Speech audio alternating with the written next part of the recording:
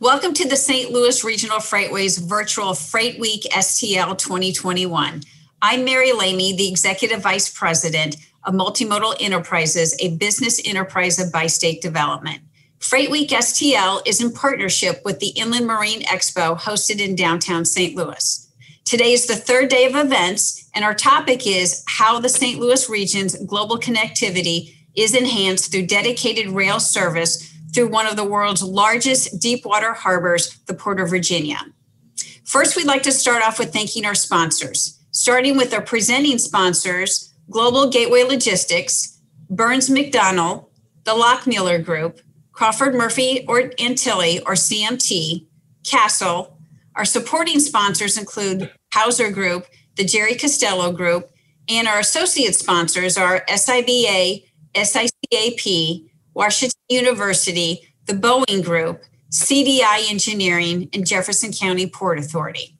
Our guest today is Aaron Katrancha, the Port of Virginia Director of Breakbulk, Roll-On, Roll-Off, and Rail Services. He is responsible for developing and implementing comprehensive breakbulk and roll-on, roll-off sales plans. This also includes rail business development initiatives that extend the Port of Virginia's reach to inland markets for both containerized and non-containerized markets. Prior to joining the Port of Virginia in February of 2019, Aaron gained extensive experience in the transportation, ports, and shipping industry, serving in a number of roles with Norfolk Southern Railroad. And through that role, he became familiar with the St. Louis region's market and visited America's Central Port in Granite City, Illinois. Aaron, welcome, and thank you for participating in today's event. I had the privilege of touring your facility about 2 years ago, and the size and complexity of your operations was absolutely overwhelming. Thank you, Mary. Thank you for pleasure to be here as well. All right, Aaron. So as you know, the Port of Virginia is one of our region's primary gateways to the world, and that connectivity is provided by two Class 1 railroads, Norfolk Southern and the CSX railroads. So let's start with our first question, and if you don't mind, introducing us to the Port of Virginia's 21st century infrastructure, your technology investments, and the containerized cargo market. Absolutely. Well, again, thank you for having me. I wish I could be there in person, but during these times, this is the way we're doing this. So just happy we could connect in that way. It's a really exciting time at the Port of Virginia right now. I mean, you said you were here 2 years ago, and even since then, a lot has happened. We're working quite a bit on our terminals to bring them into the future as to what's happening in the shipping community, and be relevant on the East Coast, and then how we connect around the world. So, let me first just talk about the Port of Virginia, how we're set up, the assets that we have. The terminals are our assets, and certainly our people as well. We are a little bit different than other ports in the sense that we control not only the ownership or the lease of our terminals, but we also operate our terminals as well. We are through the state and through the Port Authority. We also have a wholly owned subsidiary called Virginia International Terminals, and that's where we do our operations and our commercial contracts through as well. So that's just a little bit different setup than some of the other ports around the country. We own and we operate 6 terminals. 2 of them are inland terminals, one connecting by barge, the other connecting by rail. Those aren't as relevant probably to this audience here in St. Louis. So I'm going to really focus on, really the 4 that are in our harbor area. Between the 4 of those, 2 of them are dedicated to our container side, and then 2 are dedicated to our what we call our multi-purpose side, or non-containerized side. So I'm going to first focus really on the 2, container side, and talk about our container franchise that we're building here. A lot of the work that we've done over the past 2 to 3 years has really been on the container side. We've spent, almost now $900 million within the past 3 years, and we've got some ongoing projects as well. So first, talking about Norfolk International Terminals. This is one of our dedicated container terminals. It's about 567 acre terminal. And we've just put in $350 million into that terminal and essentially increased the capacity there by 40%. So now we can handle up to 1.2 million containers a year at that terminal because of work that we just completed this past November. We also brought that terminal up to a different efficiency standard than what it was before. The way that the stacks work there are highly efficient now, running on a semi-automated system. So really the takeaway point for your audience here is the containers move in, they move efficiently through the stacks, and they can move onto the vessel and vice versa coming off of the stacks. We've also at that terminal purchased 2 new ship-to-shore cranes, which are 170 feet tall. They're the biggest in the Americas. We've got 2 more on the way coming this in the next 6 months. So what that does is it allows us to not only handle the largest container vessels calling our port area, but it also allows an efficiency. There's a certain productivity in those cranes. That now gives us 16 total of these large cranes, these super post Panamax cranes that are essential for handling the largest vessels that come into this port area. Secondarily, we've got another terminal, Virginia International Gateway, which we did a similar amount of work that was finished back in 2019. So that, there we increased our rail throughput, our rail capacity. We doubled that there. And so, all of this work together really is to increase the efficiencies, increase the capacity. We've essentially doubled our capacity, at both terminals and allowed us to, really move into the future on throughput, efficiency, capacity, and then also, the ability to get those on and off the rail. So, Aaron, with that said, you've talked about throughput and efficiency. How are you moving that cargo? What type of commodities are in the containers, and order of magnitude, what volumes are you actually moving through your port? Yeah, so when we look at the volumes, I can just tell you, and you probably see it in the news, we've got quite a bit of volume trying to ramp back up, and it really started last fall, obviously, as things with COVID began to open back up and the supply chain did. November was an all-time record month for us at the port, and in March we almost beat that record, which is saying something because I think it was short by about 354 units. And that's really saying something because March doesn't usually beat November. November is usually a peak time for us. So, we're handling roughly, when you speak in TEUs, which is 20-foot equivalents. So like a 40-foot container equals 2, we're moving about 3.2 million TEUs a year.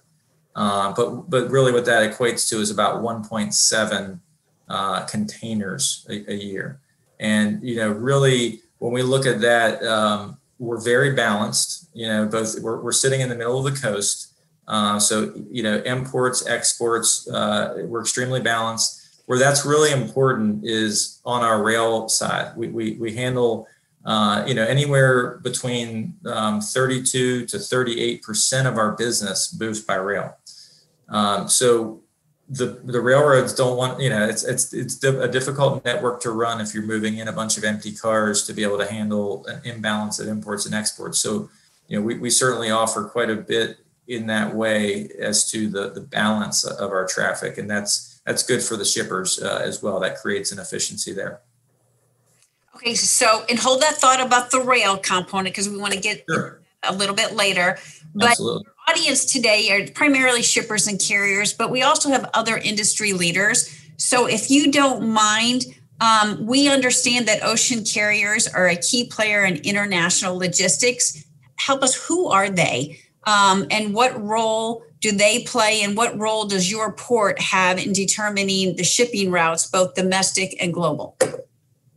Yeah, so the ocean carriers have gone through quite a, if you've tracked them at all over the last, let's say, 2 decades, they've gone through quite a bit of consolidation. There's different ownerships within the ocean carrier, the container carrier realm. And so what has happened, is there was a fierce competition, obviously, for the volume, and through consolidation, that's allowed their financials to get back straight. The larger vessels have also given them some efficiencies, and then thirdly, they've combined into several alliances to work together to share vessels to create some efficiencies there. But what you have left really is less than 20 that we really work with. I would say more like in the 12 to 15 range of a mix of Asian and European based companies. And, those ocean carriers, they really control the freight they are the constant. That container is the constant from door to door, if you will. And, really, the port is a piece of that network. The rail is a piece of that network. And then obviously trucks are a piece of the network as well at either end. So the way that the business is set up is it really sort of all runs through them in some ways. We do not do our direct business on the container side with the ocean, with the beneficial cargo owner that's in the box. We actually do it through the ocean carriers. So all of our contracts are set up with them directly, and then we create services with them as well. And then they sell that back to the community as to the sort of door-to-door supply chain. So Aaron, is the ocean carrier the one who is deciding when a container is in Asia? Do they decide how that container is if it's going to go to the East Coast or the West Coast, and then how it will then be shipped to the interior of the U.S.? Yeah, I think really the beneficial cargo owners do have obviously a lot of sway with that and the routing decisions, but in the grand scheme of things, they're buying a service, and they're buying the best way to get from door to door, and so there are options. And so we really feel like all that work that we put into our terminals that I alluded to earlier goes a long way to making that door-to-door connection highly efficient. And so, if you look at our services today, we have the most services that we have are with Asia. We've got 11 Asian services today, and that sort of speaks to the transition, because it used to be that really the trans-Pacific trade connected the West Coast and Asia. Our largest trading partner, both import and export, is China. On the East Coast here, and so that's Suez Canal service, coming through the Suez Canal, and then also through the Panama Canal as well. It has been a really big connection for us, and something that it's really allowed us to increase our volumes to these record levels. But we really, we have 30 weekly services with these ocean carriers a week, and that gets shippers in the St. Louis community or any of our connections inland a lot of options. You can get basically to anywhere in the world from the Port of Virginia. Asia, Africa, Caribbean, Central America, Europe, India, subcontinent, Middle East, Mediterranean, South America, you name it. And we've got that connection to you, for you, to those areas, to and from those areas. So Aaron, let me ask you this. So there are a number of ports along the East Coast. What criteria does the ocean carriers use as far as what port to go to? And I know you have relationships with your sister ports, but how do you position the Port of Virginia to be a port of choice? I think the thing that shippers are looking for the most are really threefold. I mean, they're looking for reliability, and reliability comes from, we're really, if you look at what a port does, we are basically the transition between land and water. So we have to transition that box in the most efficient manner possible. And that's why, it's hard to talk, there's a lot of detail to what we've done to our terminals, but really the takeaway point is we are getting the box, from through a very complicated system, through our inland channels, through our terminals and onto these ultra large container vessels as quickly as any port. And we're really proud of that. It's also about, you've seen this, I think the throughput is being tested quite a bit right now. And that whenever we hit those record levels, we're keeping our record turn times, our record, metrics of getting a box onto the rail in less than 48 hours. So, and then like I said, the ship to shore cranes are as efficient as they have in the Americas. So every single piece, there's no cog in that, that part of the supply chain for us. And so I think that's something that they look for. The other thing too is the largest container vessels that we're handling here on the East Coast and that we've handled was this past year. It was a 15,000 TEU vessel, these 20-foot equivalents that we're speaking in. We don't offload all 15,000 here. It's simply just not a reality today. But what they're looking to do, what these container lines are looking to do, is to have a rotation.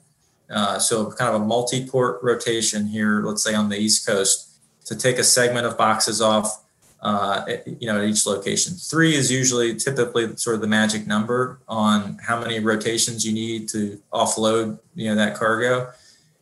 And the efficiency for a beneficial cargo owner is really paramount. And then that connection inland, especially to markets like St. Louis, how quickly can you get off and get to your destination, and how efficiently and how reliable? And that's something that we're really offering to the supply chain, to the shippers, to the ocean carriers, because these assets they want to turn those as quickly as possible too. So, when I talk about the ocean carriers having, a lot of the control in the process, they want to call ports that they can get in, get offloaded, get as many boxes offloaded, get them to the markets as quickly as possible, because they're controlling that piece too. And we offer that.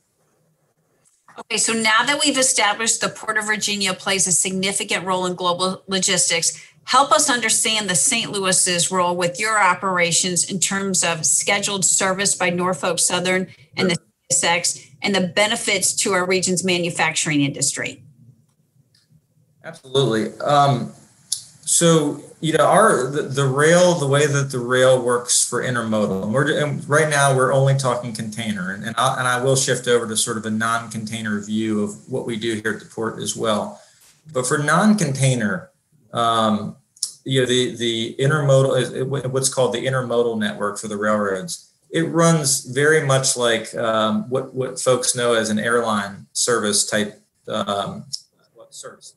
And so basically, these are terminal to terminal, coming from our terminals, our port terminals, and going between both the CSX and the NS terminal out in the market that we have scheduled services to. We have we both have, both railroads have dedicated services to St. Louis, and I'll go through those schedules in a second, but just wanted to talk really about how the network works. So really, we have a number of services in the Midwest today that we connect to. And with the railroads, similar to our schedules on the ocean carrier side, we have a daily, basically a daily train or a 5 to 7 day train for each one of those. And essentially, if that box is available to get on the train at a what's called the cutoff time, it will then be made available at the other terminal on the other side, essentially, by X day. So it's a very concrete schedule. The ocean carriers can sort of set their watches to it, and both railroads essentially can offer that based on the quickest service that they can set up between both the inland terminal and the port terminal. What we have for St. Louis, Norfolk Southern today has a 6-day-a-week schedule, both on the import and the export side. And they essentially can have, if we make, once we're able to, let's say on the import side, load the train, it's made available on the 4th day, in 4 days, essentially, in St. Louis to be picked up by a truck and driven to the end destination. Norfolk, and I will say Norfolk Southern's terminal is at, for anybody that's local there, is 333 East Carey Avenue, St. Louis, Missouri. And then similarly, CSX also on the import side, they have a 5-day-a-week schedule, and it gets there in 4 days as well. On the export side, it's a 1-day-a-week, but that's also driven by volume. So that ebbs and flows. If they're, once there are new customers, that can increase. So really, once a schedule is there, it's just a matter of the volumes dictating how many days a week that schedule goes. And the CSX terminal is in East St. Louis, Illinois, 3900 Rose Lake Road. And that's the connection there. So we're really proud of our rail connections. Like I said, we handle between 32 and 38% of our business. That is the most on the East Coast by any of the ports as a percentage of what we do. So that tells you how much we do rely on our partners on the rail side. We work very closely with them. Going back to some of the investments that we were talking about, like I said, at one of our container terminals, we recently doubled the capacity there because of how important the rail is. We're also increasing the capacity in the next couple of years at our other terminal by 40%. So we're building for the future for rail. So Aaron, you had mentioned before with the ocean carriers, at times they really are the leaders in deciding what those shipping routes look like. With the fact that you've mentioned that scheduled rail service we have in and out of the St. Louis region, does that factor into that decision-making process for the ocean carriers when they're deciding, where that product is, their destination is going to be within the Midwest? Absolutely. I mean, you want to find that, the most direct service. These boxes are theirs, it's their part of their assets. They want to get those back as quickly as possible. So it's important to get them into a market and then get them back out of a market, as efficiently as possible. And, we have the most direct rail service to and from St. Louis. So we offer that's not only just offering the cargo owners, but it's also offering the container lines a very efficient product to and from, a port that's got a lot of options, a lot of services for them. So Aaron, not that we're looking for compliments, but we do respect your experience and your role at the Port of Virginia. So we are interested in your perspective as far as what our region's logistics advantages are. You mentioned the intermodal yards in East St. Louis and North St. Louis. By both of those locations, we continue to invest in our infrastructure along Illinois Route 3, along the I-70 and 270 alignments. So if you don't mind, we're interested to see what your perspective is as it relates to the rail industry and how that ties in with your operations. Yeah, I think, having an intermodal market tied to both Class 1 railroads going east, because I'm certainly talking about the East Coast here, is a big advantage for St. Louis. Certainly with the way the trucking market is and trucking capacity, it's difficult to, really get to the coasts being in the middle of the country by a truck. Rail is really the most efficient way. And so the advantage you have there is you have very nearby terminals that both Class 1s are tied to, and then they're connected into the Port of Virginia, which is, as I've alluded to, we're building for the future. We can get you and your customers around the world to really any location you want, and very flexible options. We have two terminals, with a lot of throughput, and then also the options we have for services and multi-services with a number of different carriers. So the flexibility, the reliability, the efficiencies, I think that's really key. You can't really just manufacture that. You have that. So I think building off of that and sort of knowing those connections is key. Okay, so focusing on the rail, as you know, our rail customers in our area include aircraft, automotive parts from General Motors, Boeing, their contractors. It includes food, agricultural, coal, fertilizer, steel, and beverage products. We have numerous rail access locations that provide boxcar service. Can you share your thoughts regarding on how these connections and services impact growth opportunities for manufacturing logistics companies in our region? Absolutely. Sort of shifting to the whole umbrella, I guess, for the Port of Virginia, and not just talking about containers. What we really strive for is offering as many flexible options for our shippers and our customers. And really, when I talk about those 4 terminals, kind of going back to the harbor area, with 2 dedicated container terminals and then 2 dedicated, we'll call it non-container terminals or multi-purpose terminals, it gives shippers, in St. Louis a really, a lot of options from which to choose. When we talk about containers, there's different ways of moving in containers as well. You don't necessarily have to move the entire way door to door in a container. You can also move to the coast, not in a container, get transloaded in a container and then move via a container vessel.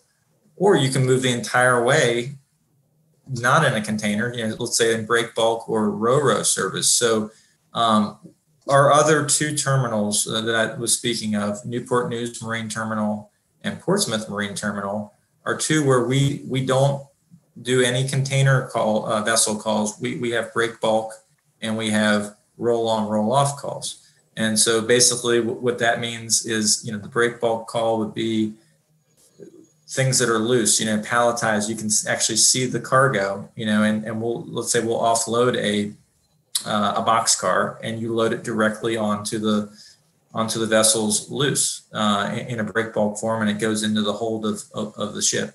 Similarly, Ro-Ro, we do that as well. Where the same type product is it's put onto what's called a MAFI if it's not on its own wheels, and then it's rolled onto the vessel. So we've got those services as well, and we've got connections to both railroads to those terminals. So this part of the network really is different. You kind of you look at the intermodal aspect where it's sort of to the terminal and a truck has to pick it up, and so there's no real direct container rail service.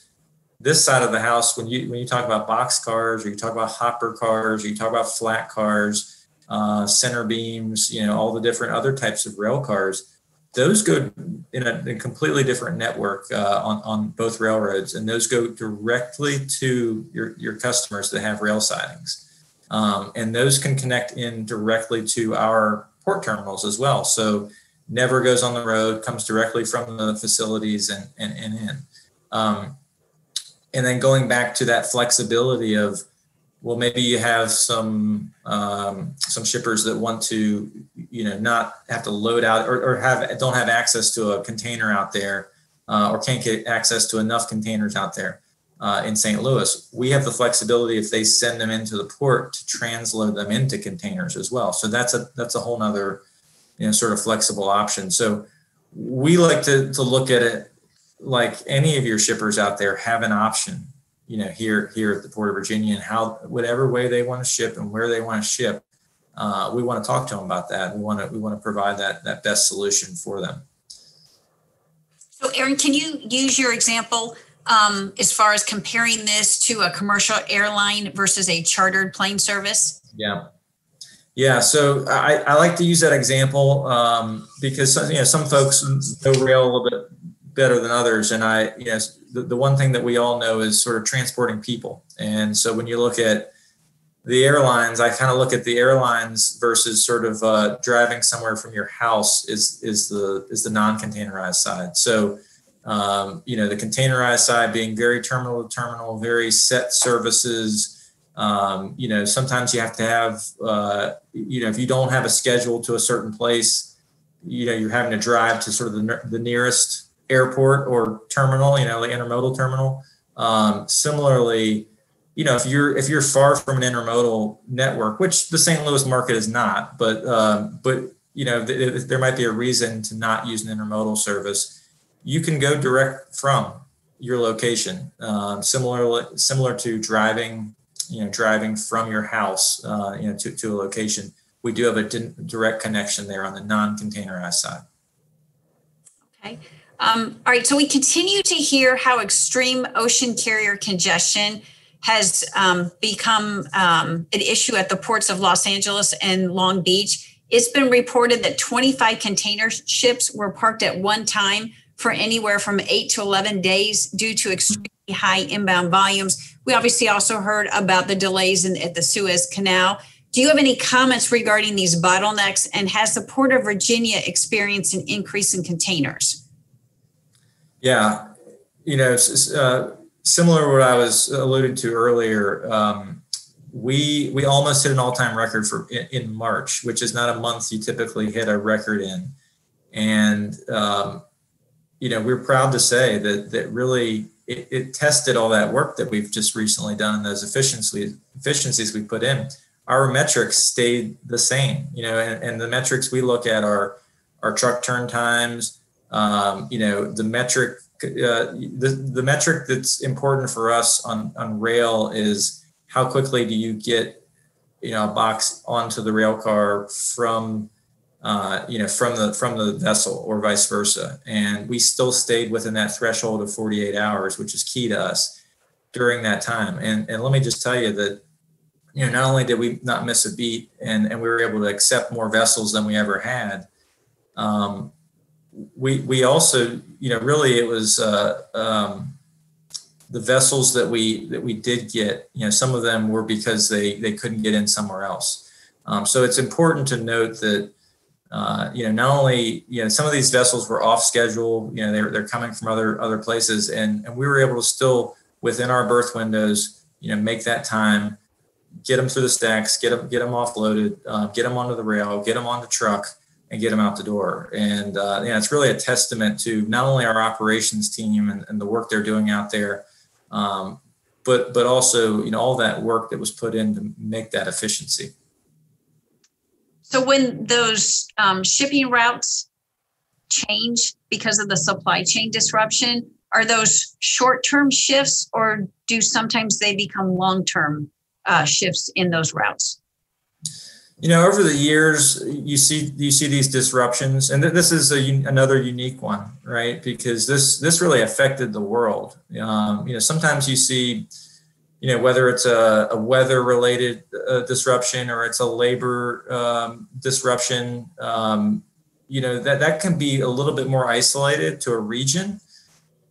This one really affected the supply chain of the world, and so I think this was unique. We don't know what the other side of this is going to look like, but what I would like to say is that it really showed well for the Port of Virginia. We really showed that this is a place that you can rely on. This is a place that has capacity. This is a speed to market, port, and we'll see what that breeds for us on the other side. But I can tell you, we're a major player on the East Coast. We're building for the future to be that. We've got very efficient connections. We've got a robust amount of services, and I think all of that sort of just lends itself to more and more growing, on the East Coast in general. And then, like I said, with these rotations and the need for a rotational service for these ocean carriers, we've built that. And the one thing I didn't talk about earlier is, by 2024, we're already at 50 feet, by the way. That's was already a leader on the East Coast. And that's what's needed for these ultra large container vessels. And you can see behind me that sort of coming into the harbor on the left, I guess it's my my right side is Virginia International Gateway, and on my left is Norfolk International Terminals. But that harbor, you can see, the proximity and how close, it is to get down that harbor. We're dredging now to 55 feet by 2024. And also what we're doing is we are widening the channel as well. So these ultra large container vessels can go two-way. Today we're not there, but that's going to create just one more line of efficiency. I talk about those cogs in the network, and kind of getting through, from water to land and vice versa. That's just one more where we're just trying to stay ahead of the game. We see these vessels getting larger and larger. The vessels on the Europe and Asia trade are already at the 20,000 plus TEU, and we see that potentially if the East, once the East Coast sort of catches up from an infrastructure standpoint, being the way that it's going. So we just want to be a leader in that, and that's something that like I said, we want to just be two steps ahead, and you can't get out ahead of this thing, but so much. So we think we're there. Okay, so we can't have discussion without talking about COVID. So what are the impacts of COVID on the port to containerized cargo, the shipping industry, and how does that impact the Midwest and regions like the St. Louis region? So the one thing I will say is, I want to go back to our operations group, because our terminals never closed, and that's a real testament through this whole thing. That really threw all of us for a loop. I think the entire world was thrown for a loop with this, and obviously the supply chains at either end, the door to door, have been disrupted. Because it's not easy to keep a plant going or keep a distribution center going or what have you while a pandemic is going on. But that's something that we were able to do, and we've certainly come out the other side better for it. We've been more mindful when we can be safe and create social distancing. Certainly we had to put in a lot of measures to keep our team safe out there in the field, and the folks that are considered essential personnel needing to still be there. We've had to talk with our customers maybe in a different way, but that's created some efficiencies as well. But I think all in all, the thing that I take from the COVID situation the most is how, we're in the supply chain field, and how do you respond to disruptions in the supply chain? And this was a major disruption. It still is, because we're seeing the back end, the pent up demand. And, it's really been a nice, like I said, just a resilient effort by the port team here, both from keeping the terminals open, and then the ebbs and flows of the cargo, and just, being able to handle that and come out the other side and still, keep our supply chain and our customers as, efficient, and, their cargo moving as efficiently as possible. All right, very good. So Aaron, is there anything else we haven't touched on that our viewers that are with us today should know? Did we cover all our bases? No, I think I covered it. I mean, I think the thing to, for the St. Louis market to really take home from this is you are in the center of the country. Rail is a big part of what you do. It's a big part of what we do. Both of the Class 1 railroads on the East Coast are our partners, and we work very closely with them. We have the most direct route for you to get to a major East Coast port. And like I said, once you get here, the box is handled with care. The cargo is handled with care. You have flexible options. It moves through our port very efficiently. And then you have options once you get on the water to get, anywhere you really want to go with your cargo. And the other thing I didn't mention, because I know that, like agriculture, for instance, is a really big market out there. We are the biggest agriculture exporter on the East Coast, when it comes to ports, and it's not close. And that's something we really covet as well. So, but, whether it's, whether it's agriculture, whether it's forest products on the export side, whether it's resins, whether it's plastics, soybeans, wood pulp, logs, paperboard, you name it, you can ship it here through the Port of Virginia. We've got options. All right, Aaron, you did fantastic. Again, we thank you for your time today, sharing your perspective regarding our region's freight market, the global significance of the Port of Virginia, and opportunities for growth between our two regions. So thank you very much. Thank you for having me. To wrap this up, we would like to thank our sponsors.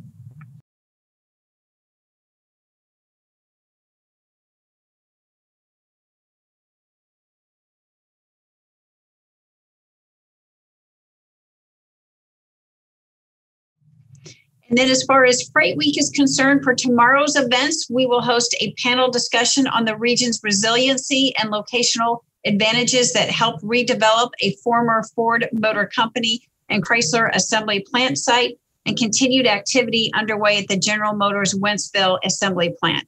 We'll also be releasing the 2022 Freightway Priority Project List. And Friday, we have two events, a panel discussion on the 60-mile Illinois Route 3 manufacturing and logistics corridor in southwestern Illinois, and opportunities to repurpose vacant industrial sites through infrastructure and public-private partnerships. And we will also be releasing the Freightway Industrial Real Estate Market Report. So please visit our website, thefreightway.com, for more information. Aaron, again, thank you. We appreciate all your time today. Absolutely. Thank you for having me.